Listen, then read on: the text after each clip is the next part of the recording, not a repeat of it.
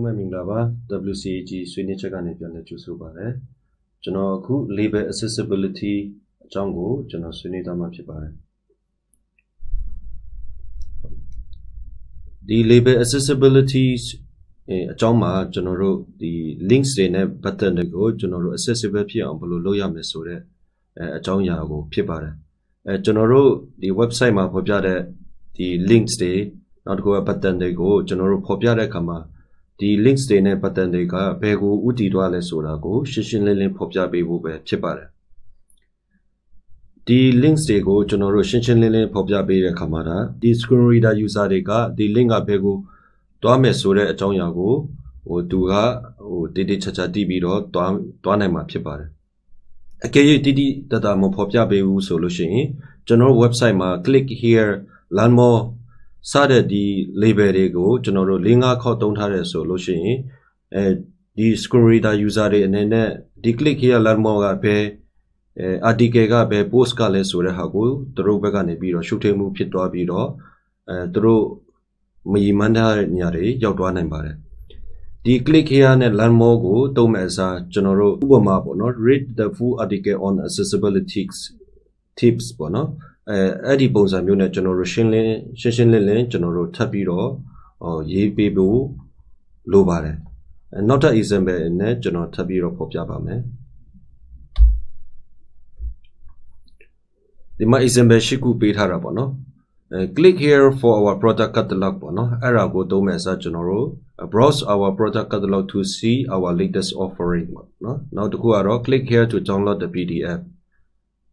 အဲ့ဒီအစား download the PDF user guide for detailed instruction ပေါ့ကျွန်တော်တို့ကဒီမှာအများဆုံးကျွန်တော်တို့ထည့်တတ်တာက click here to download ဒါမှမဟုတ် download here ပေါ့နော် download the PDF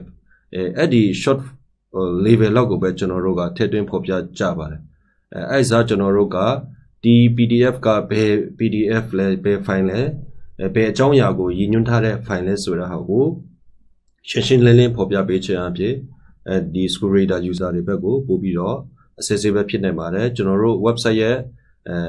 SEO အတွက်လည်းကျွန်တော်တို့ search engine ဘက်မှာအများကြီးတိုးတက်ကောင်းမွန်နိုင်မှာဖြစ်ပါတယ်နောက်တစ်ခုကတော့ကျွန်တော် click here to register for the event ပေါ့နော်အဲ့မှာကျွန်တော်တို့ပုံမှာတုံးတတ်တာတုံးလေးရှိတာကclick here to register တို့မဟုတ် register for event ပေါ့နော်ဒါမှမဟုတ် event register here ပေါ့နော်အဲ့ဒီ short link ကိုကျွန်တော်တုံးလေးရှိပါတယ်အဲ့ဒါကျွန်တော် register now to secure your spot at the upcoming event ပေါ့နော်နောက်တစ်ခုကဒီ click here to watch the video ပေါ့နော်အဲ့ဒါကျွန်တော်တို့က watch the informative video on how to get started ပေါ့နော်ဆိုတော့ကျွန်တော်တို့ကပို့ပြီးတော့ရှင်းရှင်းလင်းလင်းဖြစ်တဲ့ပုံစံမျိုးနဲ့ကျွန်တော်တို့ link တို့မဟုတ်button တွေကိုကျွန်တော်တို့ဖော်ပြပေးခြင်းဖြစ်ပါတယ်နောက်တစ်ခုကတော့ click here to see our portfolio ပေါ့နော်အဲ့ဒါကျွန်တော်တို့ explore our portfolio of past projects and success story ပေါ့နောက်တစ်ခုကတော့ click here to join our mailing list ပေါ့အဲ့ဒါကျွန်တော်တို့ subscribe to our mailing list for exclusive updates and offer ပေါ့နောက်တစ်ခုကတော့ click here for more information ပေါ့နော်အဲ့ဒါကျွန်တော်တို့ကfind detailed information about our services here ပေါ့နောက်တစ်ခုက click here to donate ပေါ့နော်အဲ့ဒါကျွန်တော်တို့ support our cause by making a donation today ပေါ့နော်ဟုတ်ပြီကျွန်တော်တို့ကဒီ label တွေကိုသတ်မှတ်တဲ့အခါမှာဒီ label ကိုကျွန်တော်တို့ links တွေbuttons တွေကအစားနောက်တစ်ခုက image တွေ product တွေမှာကျွန်တော်တို့ကသုံးတတ်ကြပါတယ်ဒီမှာသုံးတဲ့အခါမှာကျွန်တော်တို့က short form အစားကျွန်တော်တို့က